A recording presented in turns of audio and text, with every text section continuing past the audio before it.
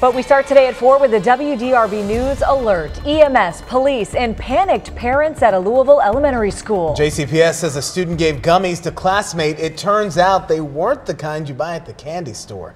WDRB's Christy Batista live at the school.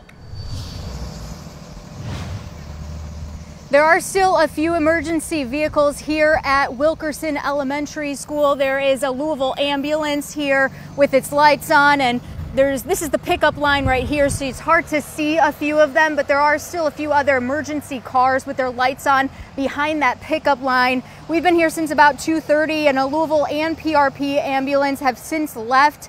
There were about a dozen first responders here when we first got here, but JCPS says a student brought medicated gummies to school and handed them out to their classmates. JCPS says the gummies looked like candy and several students ate them. The school nurse immediately checked on the students and parents were notified, and per the district's safety protocol, they did call EMS. Now, although JCPS is calling these medicated gummies, they are not specifying what medication is in them. They did say, though, all of the students are okay.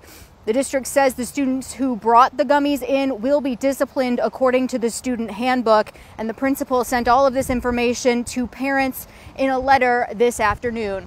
Reporting with photojournalist Zach Crabtree, I'm Christy Batista, WDRB News.